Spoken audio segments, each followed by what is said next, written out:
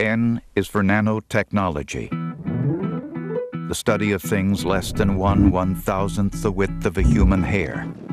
These are the building blocks of nature, and they can be rearranged to build some amazing things, like a light bulb that never burns out, or a car that can think, or a cell phone so small an ant could use it, or a shirt that can give you directions, or a tiny computer that can hold every book ever written. Or maybe some things we haven't even thought of yet, all in less than the width of a human hair.